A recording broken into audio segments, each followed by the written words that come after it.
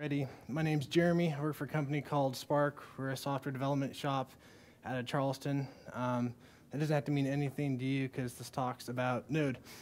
All right, real quick, just so I can get a feel for who's in the room, can you raise your hand if you played with Node at all? All right, this is good. How about if you've actually taken a Node project all the way through to production? All right, that's good too. Last time I gave a talk like this, it was like 5%, so it's getting better. All right, who follows Horse.js? You may not know it, but this is it's a parody account, but it's probably the single best way to keep tabs on what's going on in the Node.js community.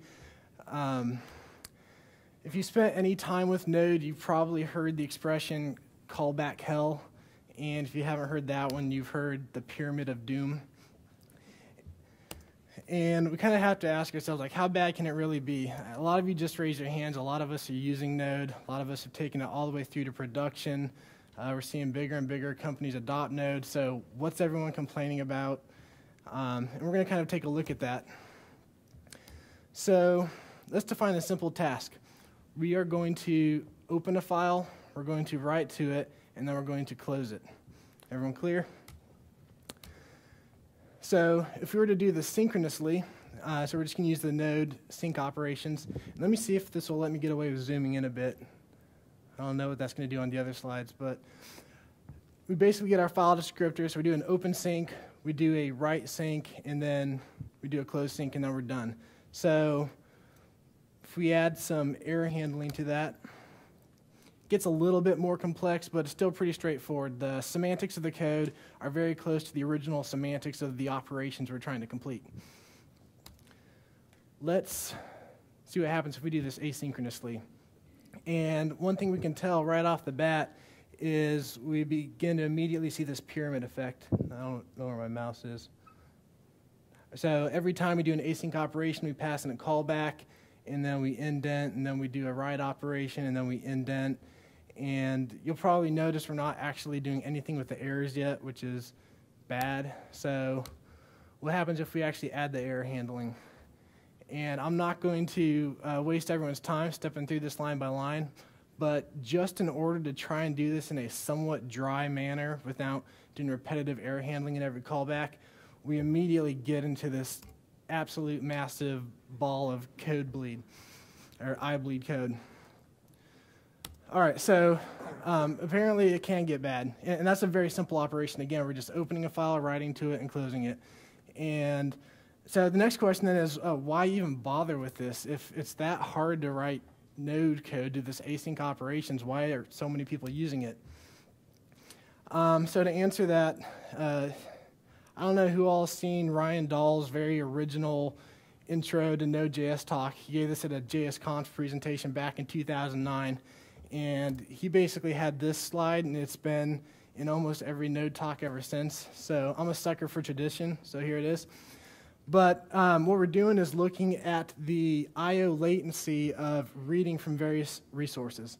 So if you look at the L1 cache, L2 cache, RAM, those are all very fast. At this scale, they don't even register on the diagram. As soon as you get to disk and network, we're on the order of millions of times more expensive to read from those resources. And what's important about that is it allows us to basically create this sort of very loosey-goosey definition around a blocking operation. And that's something where, for example, trying to read from a resource, we're doing a lot of waiting. So yeah, here's just a quick code example. If we were trying to simply read something from memory, that's going to be, I'm playing fast and loose with the numbers there, but it's roughly 1 million times faster than pulling that over the network. So the question is, what are we going to do with all that time? We're spending a lot of time waiting when we pull something off a disk or off of the network, and obviously we want to do some multitasking. We don't want to have the entire system completely unutilized during that time period. So if you're a PhD or even have a master's in computer science, just plug your ears for this part because I'm going to completely screw this up. But that kind of takes us into this really big ongoing debate on how do you do multitasking. And the two big camps here are preemptive multitasking versus cooperative. All right, here we go. So when you're dealing with computers, you have finite resources. So you can't just give everyone who wants to use the disk access at the same time, everyone who wants to use the CPU access at the same time. And so imagine this intersection as a finite resource.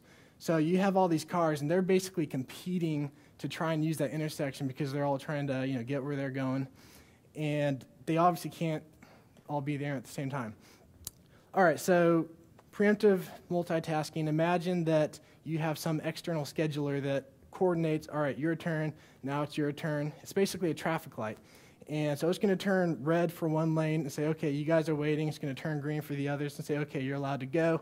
At some point, it's going to switch, and now the lane that was waiting, they can enter the intersection. So there's a lot of sort of subtleties about this, but as we get into the code, we'll see that oftentimes it's easier to code using the preemptive pattern. If you take shared address spaces, then all bets are off, but usually you get better task isolation. So if one thing fails, it doesn't absolutely mess up the rest of the system. Some of the cons are that you do have this dependency on an external scheduler, which means you have less control over when those context switches happen. A car can't say, hey, I'm done, so you can go ahead and flip that red, or I want to go, so flip it green. And it's not free. So when you're talking about preemptive, you're usually talking about threads, and that scheduler is usually the operating system thread scheduler. Might be a runtime scheduler like in green threads. But the idea is it's always external to the tasks themselves. And operating system threads, for example, it depends, but that can be anywhere from 2 to 8 megabytes of immediate stack allocation before you've even started getting work done. So it's not free. You've got this cost associated with having a preemptive model. All right, so let's look at the cooperative version. And so just like we saw with the traffic light, that was this external scheduler. If you were to think of a roundabout, you don't have that. There's nothing telling cars when to go, when to leave. And so I found these GIFs. I'm forcing this entire analogy on top of them. But so one thing is that it's relatively efficient. You don't have any context switching involved. You have full control over when that control is yielded. So that's a two-edged sword, though. So a car can enter whenever it wants, but what happens if a car just spends all day spinning round and round and round that roundabout? He's hogging that shared resource, and so bad apple can spoil the bunch. Everyone else is just waiting and saying, dude, this isn't fair. And as we'll also see, the other side effect is it can often be harder to program these simple tasks. We just saw that with the open right close test. All right, so real quick, what does Node use? Cooperative? Any other answers? Preemptive? All right, so you're both right. All right, so this is the event loop. You'll always hear about the event loop when you're talking about Node.js. And for a lot of Node developers, it's the sort of quasi thing that happens in the background because you never actually work with something called a loop. But this is basically what's going on. All of your code is essentially a task, and that's going to get put at the very front of the event queue. So your code starts life off as a task in the event queue. The event loop is just sitting there basically in a busy cycle saying, hey, if there's anything in there, I'm going to run it. So let's say you have a task that needs to go read something from the disk. What it's going to do is pull that task off the event queue. It's going to run that code. Now, you'll notice that in like file system access, you're always running through this like C, kind of like the dark corners of Node where we never look. But that's actually happening inside a thread pool. There's some context where even though Node works in this asynchronous non-blocking fashion, the operating system simply doesn't give you an API like that. So we actually run that in a preemptive model inside this thread pool.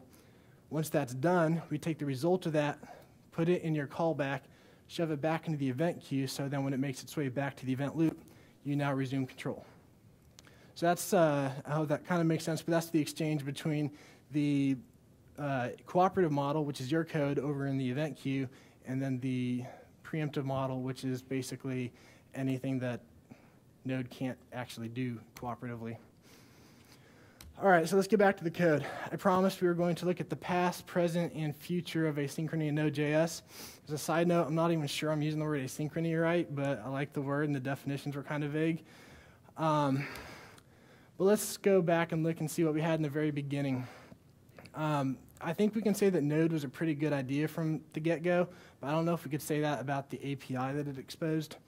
So this is our open right close example again, and notice that we're basically creating this file abstraction. So we create this file object, and then we have this onError method to register our error handler.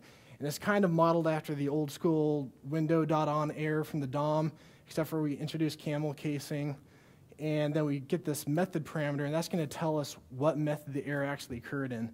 So we can tell if it was the open or the write or the close. Down below, we can open the file, write to it, close it. And what's interesting about this is you'll notice we're not dealing with any callbacks there at the bottom, even though they are asynchronous. And what's happening is Node is actually queuing those operations for us. And again, this is way back in the day, June 2009. So it's queuing those operations for us, and then if an error happens, it goes up to our error handler. Just as a bonus, here's another method, and if it succeeds, we'll get some number other than 0, and if it passes, we get 0, and that's just regular old Unix-style status codes. But it's kind of hard to imagine that this came from the same API. It looks absolutely nothing like the previous slide. So basically, it was just trying to be too smart. It was trying to help you with, all right, callbacks kind of suck, so let's not make you do it for everything. That basically resulted in a bunch of one-off APIs where it tried to make every little scenario easier. And that ultimately leads to error-prone code because it's hard to predict how do I handle an error here versus on that API. So we moved forward, and we had this new abstraction. And it wasn't actually called event promise emitters, but we had this really weird construct where it was like a promise object. It inherited from event emitters, and it would always return or always emit a success or an error event. And that's all it had. We didn't have the current .on method signature that Node has today. So if you wanted a success callback, you did add callback. If you wanted an error callback, it was add error back. So this actually was an improvement because we were at least consistent at this point. Didn't matter what asynchronous operation you were trying to do, you could always count on that basically being your method signature. On the downside, the promise implementation was very half-baked. So if you look at a lot of the promises libraries today, we're trying to achieve things like some sort of composability, and they have all these nice utility methods. This had none of that. You could argue that it wasn't even really promises. And also around the same time, it was basically decided that the Node core project should stay very minimal, as unopinionated as possible.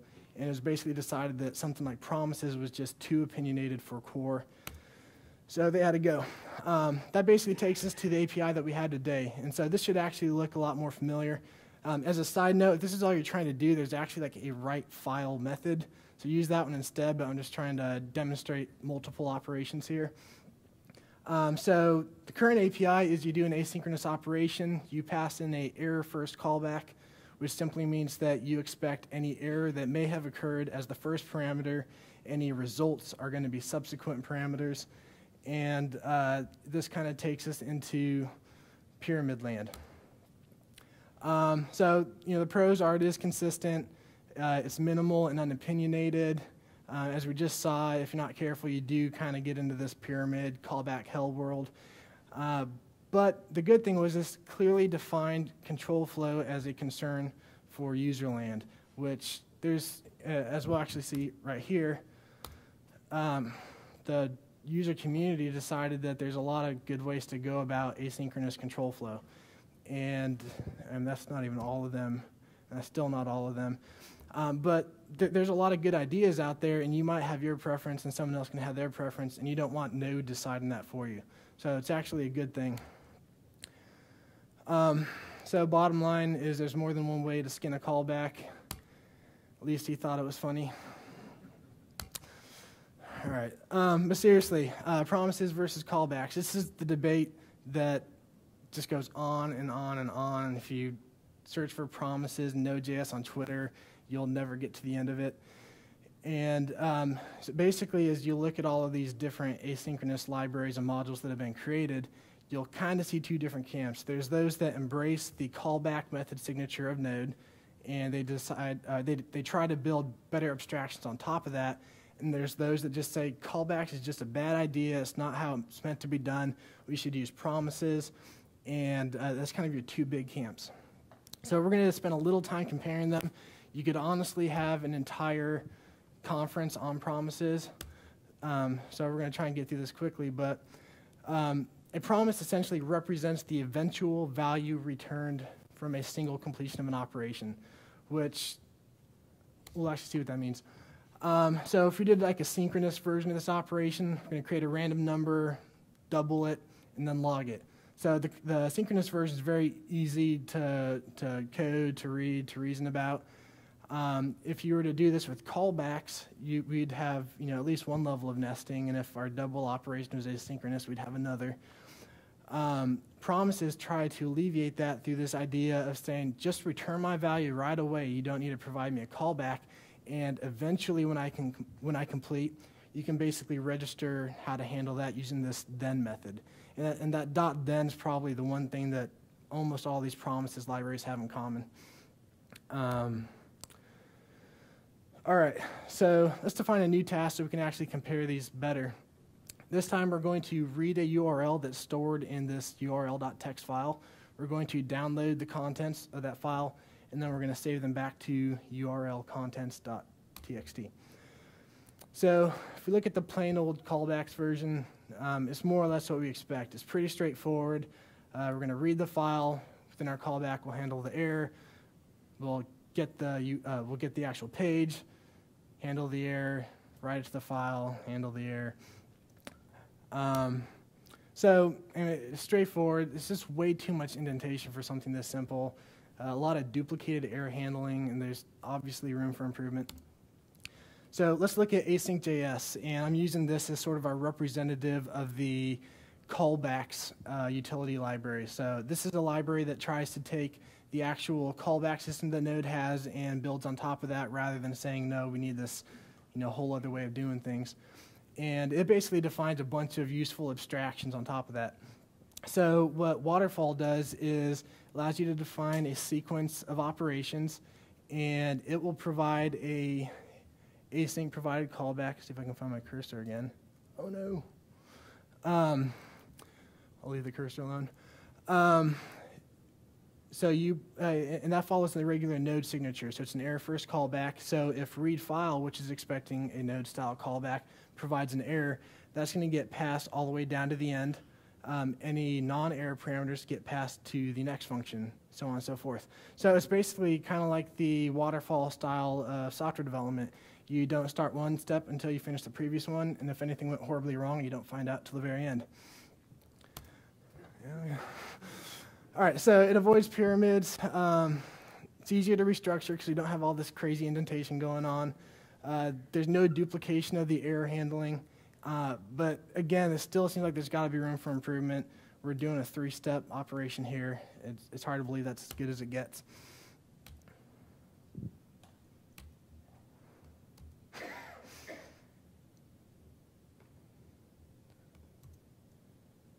Oh my.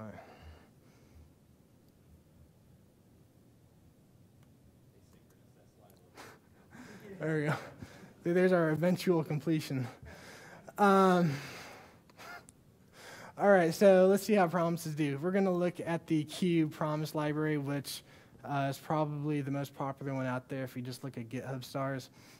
And so again, like we said, it more or less fights against the Node convention, which is not really the fault of promises because they weren't specifically built for Node, but it needs a return value of a promise. And so what we basically do is take that read file, write file, get methods, and we wrap it inside this helper that will make it match kind of that promise, return contract. And so we'll notice that, so we'll read the file, and it actually returns a promise. So instead of passing in a callback, we call .then on the return value. That allows us to handle the eventual completion of it, and then we basically chain those then commands. Any errors will be passed all the way forward until we provide a second callback to .then, which is basically your way of saying, okay, here's like a error completion handler. It's fairly straightforward. It avoids pyramids. The nice thing is it's pretty composable because you can really just pass these promises around and they're easy to reason about. There's no duplication of the error handling. As a downside, it's not really the fault of promises, but if you're dealing with Node, it is tedious to wrap this callback-based code. So just real quick to compare these. They all have different approaches, but there's one thing that's still in common across all of these, and you can't get away from the fact that you're passing these functions around, right?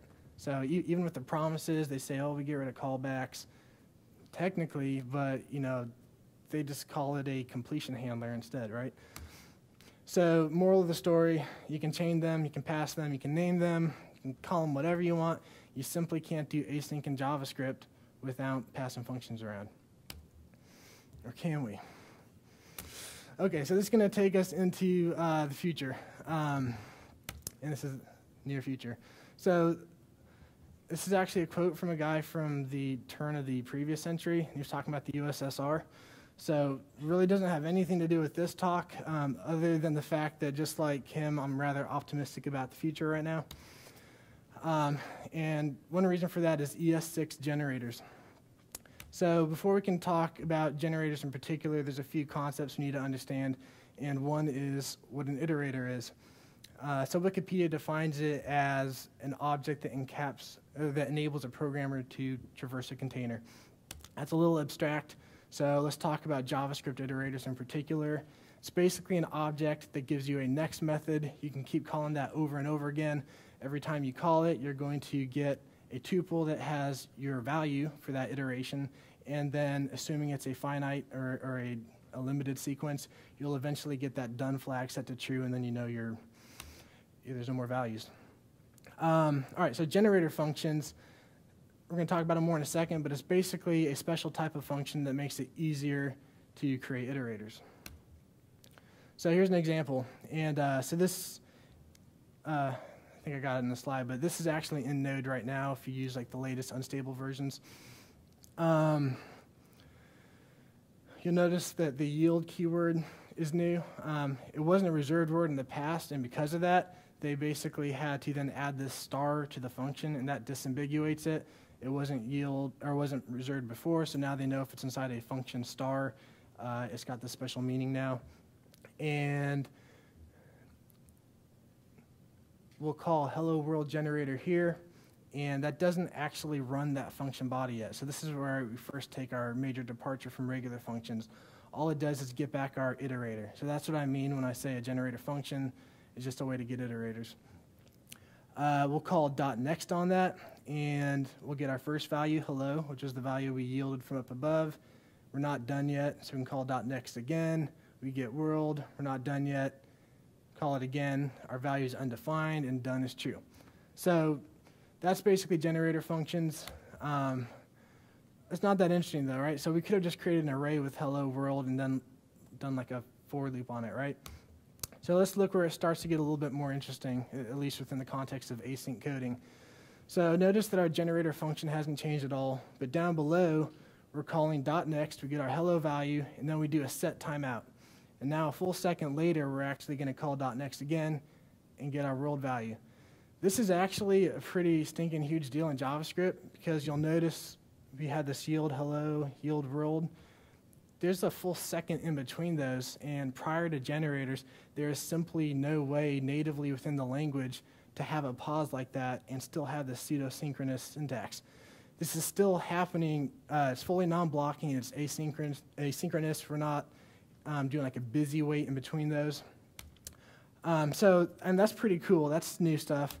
But the stuff down here kind of sucks. So that's a lot of work to go through just to get rid of a callback, right? So what's happening now is a lot of libraries are coming out to make this easier. This is the part where I'm going to kind of toot my own horn for a minute. So Suspend is a library I put out to actually help with dealing with generators for async control flow.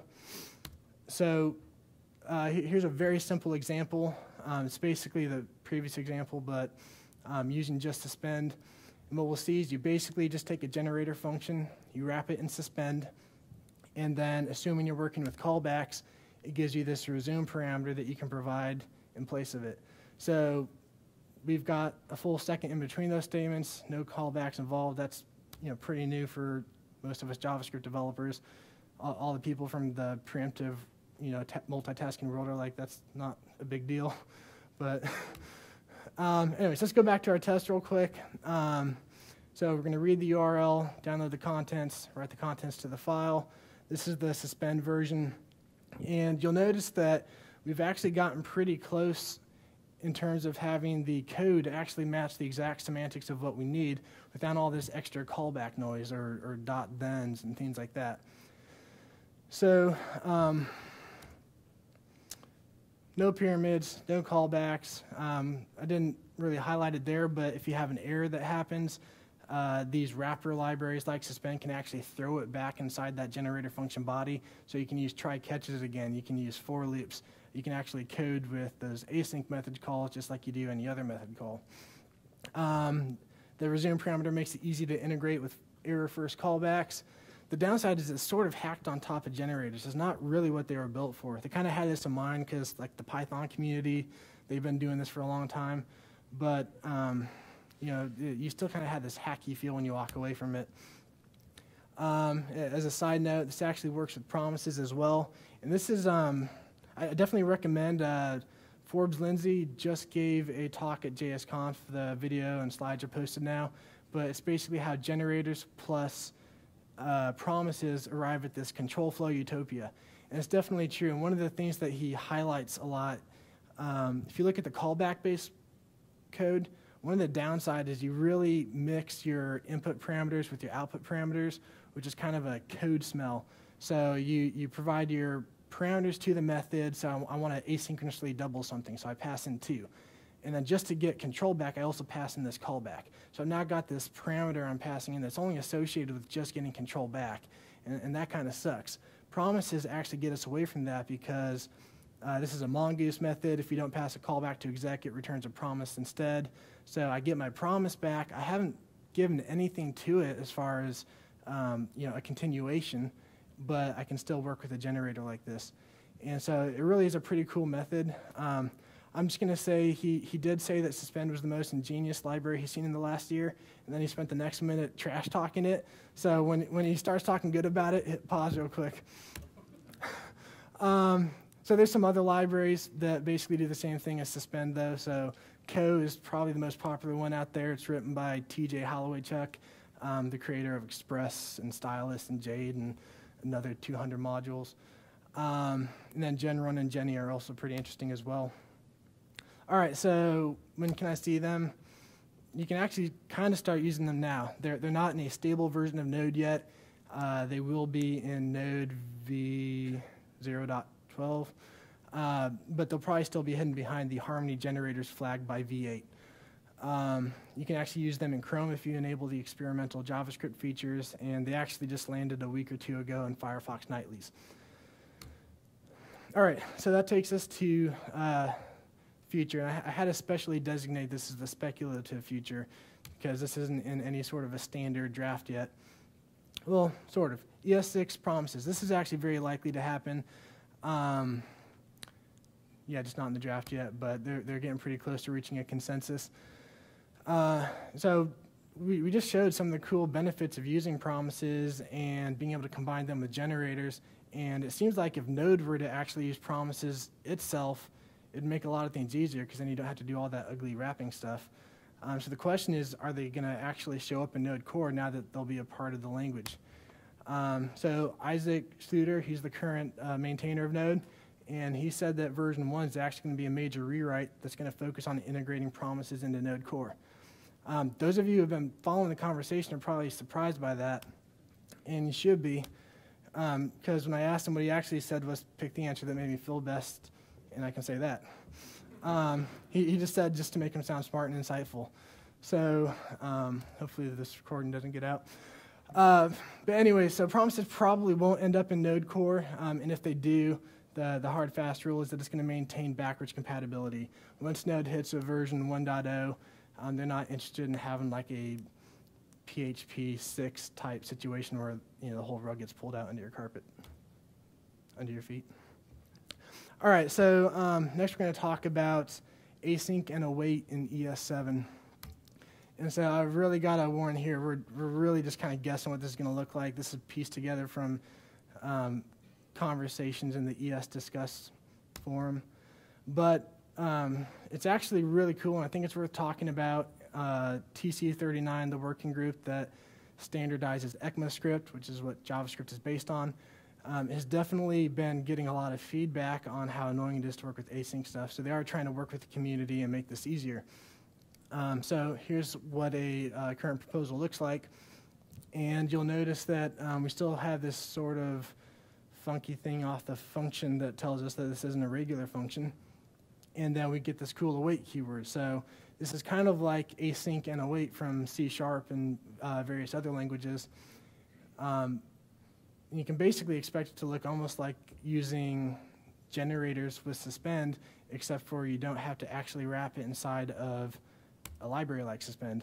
So the nice thing is you get all the benefits of using something like generators and suspend, but it's not a hack on top of generators. It's actually meant for this. So real quick, just to wrap things up, I sort of dogged on it early on, but it's worth pointing out there are dozens and dozens, if not hundreds, of modules out there meant to make working with async in Node easier. And it really is quite manageable today. I probably don't really have to tell this crowd that since so many of you are using it. ES6 generators are a pretty powerful new tool. I just focus on how they're useful for async stuff. They got a whole bunch of other useful capabilities, like when you get into the more functional paradigm. And then this is really interesting that ES6 promises are going to actually appear in the JavaScript language. This is basically proof that the community works. It's proof that TC39 is exceptionally responsive to the concerns and direction that the community's taken. They're really just paving a cow path here. And ES7 is seriously going to blow our minds. I gave a sneak peek at the async await thing. If you ever get a chance, go check out the ECMAScript wiki. It's just full of interesting proposals and stuff for ES7.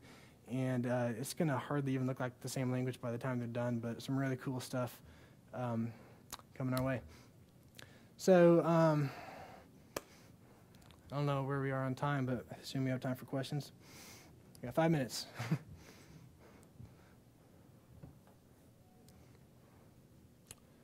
All right.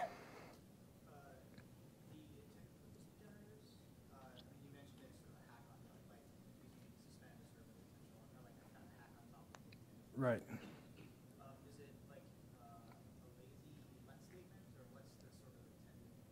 I'm trying to figure out what a generator means. Right. So yeah, the kind of question was, I said that it was a hack on top of generators. So what are they actually for?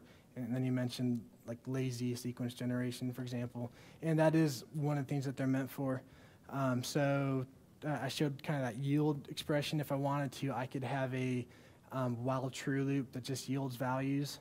So it could be, I just yield the next double and the next double and the next double, and then you could create a take method and say, just, I'm going to take the first 200 or first 1,000, and I can do that without actually computing all 1,000 of them up front. It's not going to get generated until I call .next again. So it is great for lazy sequences. Generator functions are just one way to create them. We're also going to get generator expressions, which is a much more terse syntax, which is going to look familiar to Scala and Clojure and developers from other languages. It hasn't been as popular in like the C family languages, but it'll be interesting to see how that mixes in JavaScript. Yeah. What about fibers, and have you used the library wait.for? So I have not used that library. Fibers are interesting, and they're another approach to get the synchronous looking code and still actually do true non-blocking asynchronous code. The main reason I don't recommend fibers is they're not actually part of the language, and so it's not portable. So eventually things like generators and promises and async and await, that's all going to be in the browser as well. So you can hack fibers on top of Node if you want, but that's where it's going to stay. Yeah. Would you say the same thing about the threads libraries they're doing now? With which one? Tag or something like this. It's a threads library that works a little differently than